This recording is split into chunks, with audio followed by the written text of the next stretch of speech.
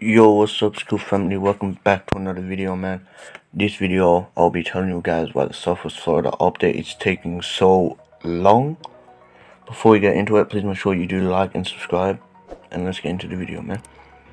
So they posted this leak on the 5th of May, with like a shark, and they say jump in, and then everyone's here, and then Ralph wrote on the 5th of May as well.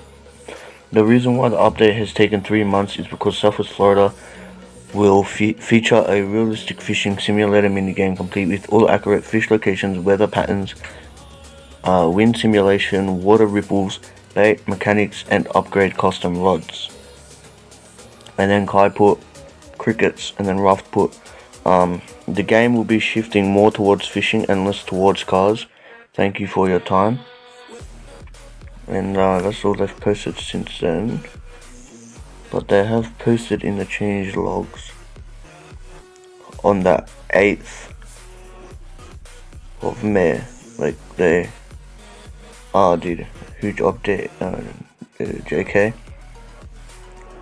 But yeah, if that's why you're wondering why the update has taken so long, it's because what Ralph said. The reason why the update has taken 3 months is because Southwest Florida will feature a realistic fishing simulator minigame, complete with all accurate fish locations, weather patterns, wind simulation, water ripples, bait mechanics, and upgradable custom rods.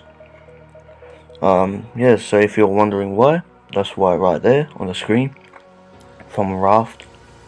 But yeah, thanks for watching this short video. Sorry it was short as well. It was just like a quick video on why they haven't updated for like 3 or 4 months. But it's been a boy school and I'm out. Peace.